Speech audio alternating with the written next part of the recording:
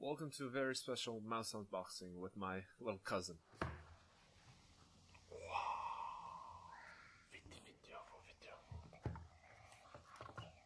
Wow, you'll finish.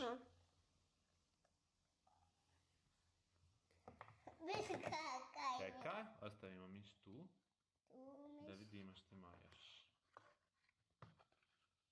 Nije to karton. Dobijemo ovi.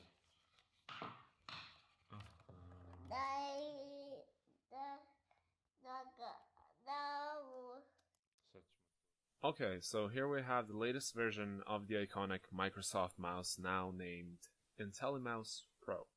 So there is the non-Pro and the Pro version. The mouse itself looks very similar to the previous generations. It has a braided cable and a scroll wheel that is quite clicky. If you have small or medium hands, you will only have the option of using the palm grip, while bigger hands can get away with using some kind of hybrid between claw and palm. I would once again note that the whole design is based on the previous design of the Intellimouse 1.1.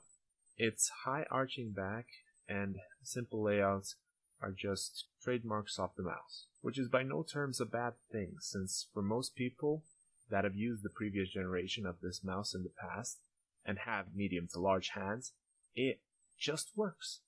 Unlike similar products, Intellimouse Pro doesn't come with any links or notes on how to register the product or download the drivers for it, which is a bit of a disappointment since we are dealing with one of the world's biggest companies. And also, the software itself is top-notch, so it's really a shame that they didn't advertise it or let you know about it on the box. The exact name for the software is Microsoft Mouse and Keyboard Center, which suggests that this software is kind of one size fits all for all Microsoft products. By the way, you'll be able to find the link in the description if you happen to need it. Basic options include customizing your left and right buttons. Also, the scroll is very customizable, and accelerated vertical scrolling can be toggled on after activation by scrolling a bit faster. It's useful if you browse a lot of forums, Reddits, or skim through long documents. However, it can also cause problems in-game if you use scroll for some dedicated action. One of the greatest features of this mouse are macros, available on the middle click and the two side buttons, which can be a lifesaver if you want to speed up your workflow. Every macro can be toggle or press and hold switch. However, in most cases, I prefer my buttons to have the default functionality.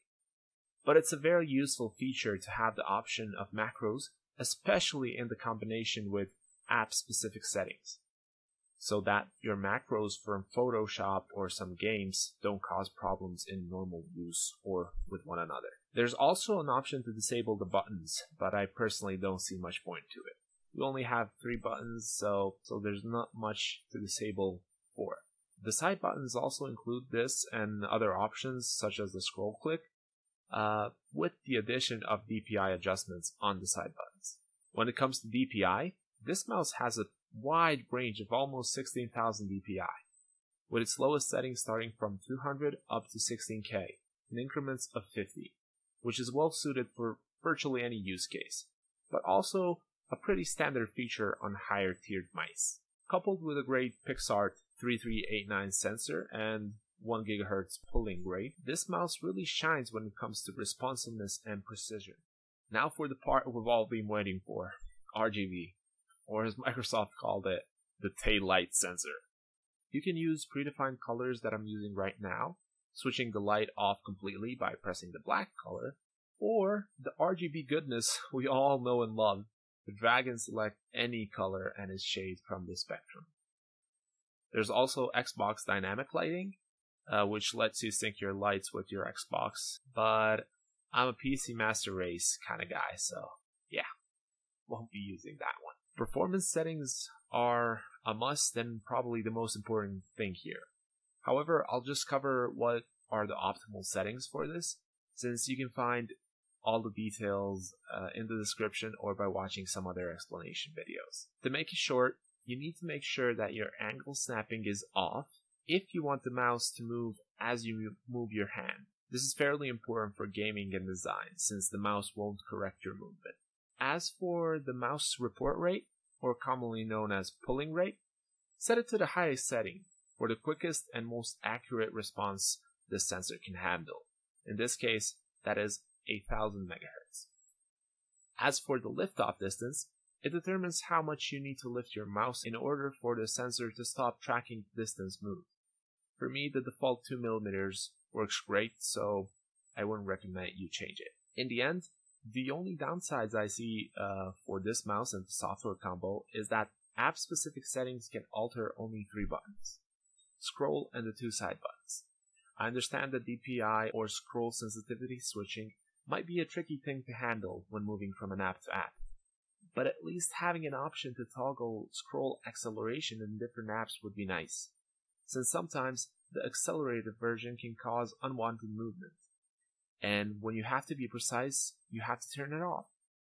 But if you go ahead and Alt-tab to a different document that you have to scroll a lot in, you are now stuck with a fairly slow scroll, meant for precise ticks that you need in your other apps. As for the mouse and the hardware itself, I just love it, and I think it represents a great choice when compared to the current lineup of Logitech's, Zoe's, Razer's, Rockets, and other high-tier end mouse manufacturers, in price as well in performance and handling. However, it's not an ambidextrous design and it won't fit easily in smaller hands. So by default, it is a niche product, like every mouse. But in the niche it is positioned in, I consider it to be the best mouse on the market. Thank you all for watching and see you in the next one.